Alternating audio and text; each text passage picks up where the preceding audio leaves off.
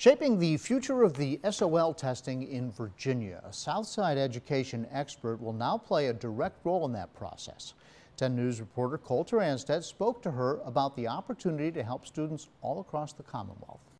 Melanie Stowe is the assistant director at the New College Institute in Martinsville. Governor Ralph Northam has just appointed her and 9 other people from across the state to serve on the SOL Innovation Committee. The first and foremost goal is to listen.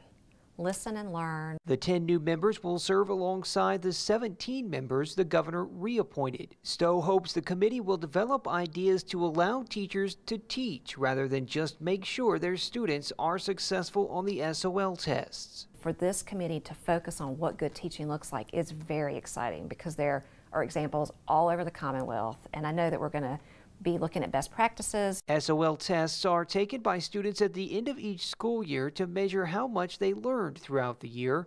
The results help determine each school's accreditation status. The increased scrutiny on testing I think is a little much. The solution is not to do away with everything because there are things that work. Accountability is essential. Last month, I spoke to Martinsville Superintendent Dr. Zeb Talley about the district's SOL scores. He said SOL tests are important, but they shouldn't be the only measurement of student success. And I think it's great the way the state has gone to now look at attendance and look at some more things because to have a well-rounded student, you need all those things. The first meeting for this session of the Innovation Committee is October 9th.